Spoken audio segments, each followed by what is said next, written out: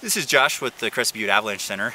We're up here just below Coon Summit, just under 12,000 feet, and behind me is Coon Bowl, east aspect. We were skinning up on an existing skin track and felt it collapse right near a tree, and about 20 feet over, the failure propagated into the bowl and pulled out most of this bowl. I would say about 40% of Coon Bowl just slid. Triggered remotely by us on a skin track. You can see some really deep wind slabs off on the ridge. Some of those look to be, I would guess, 8 feet deep, maybe more.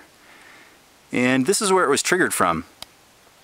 So we're over here, we have a HS of 79 centimeters, about just under 3 feet, 2.5 feet.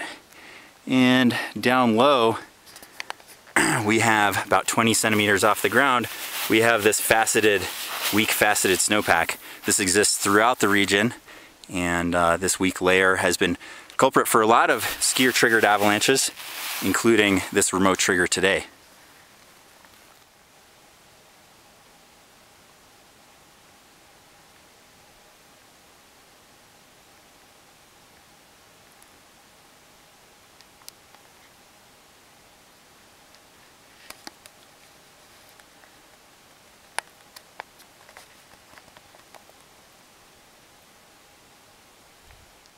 Pretty hairy experience, but we were in safe terrain, choosing appropriate terrain choices, and interesting snowpack.